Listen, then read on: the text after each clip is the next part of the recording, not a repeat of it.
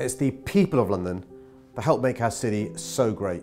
We simply wouldn't be the city we are today without the energy, the input and the experiences of everyone in our city today. Our new London for Everyone campaign celebrates and highlights our rich diversity. I'm here at Gallup today with the Community Alliance to Combat Hate Partnership known as CATCH. These organisations, together with my Shared Endeavour Fund, are receiving a further £250,000 funding to support victims of hate crime and promote community cohesion.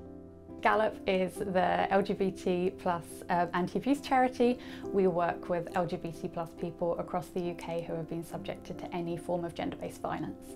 That includes domestic abuse, sexual violence, hate crime, so-called conversion practices. At a time when we are seeing increased hate across our communities in London, it is so incredibly important that we have the support of the Mayor's office. It's making sure that we are able to respond and we are able to support people when and where they need it. CST's incidents team provides specialist support to people who experience anti-Semitic hate incidents and hate crimes.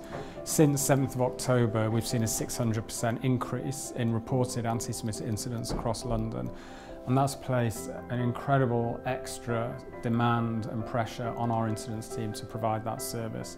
The extra funding that we're receiving from the Mayor's office through the CATCH partnership will help us to recruit another caseworker and to ensure that we provide the support that people need and deserve.